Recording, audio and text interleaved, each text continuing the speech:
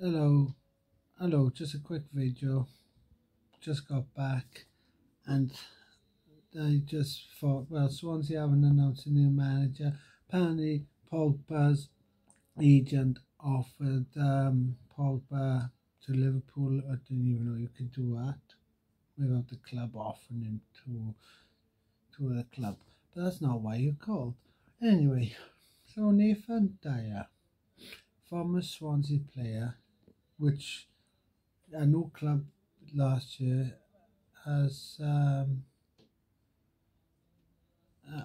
been out of the club for a year and decided today to announce his retirement from professional football.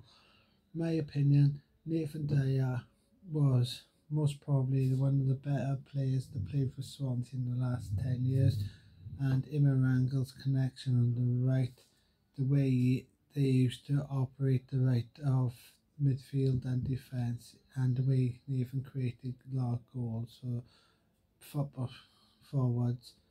He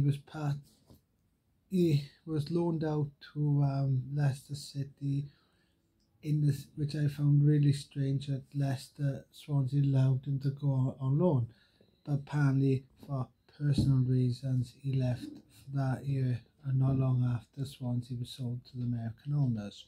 Anyway, I just want to say Nathan went at Leicester, didn't have many games, but that year they won the Premier League, so he is a Premier League champion winner.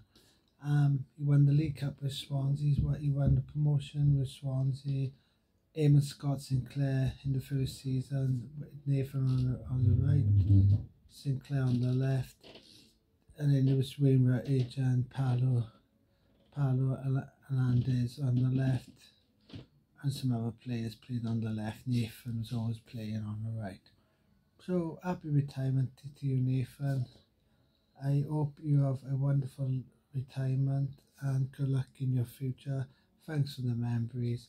And Nathan, you did better than I first thought when you first joined the Swans, when you was being kicked out of loads of clubs and you settled down Swansea. Dyer, thank you. Till next time, peace, and thanks for watching.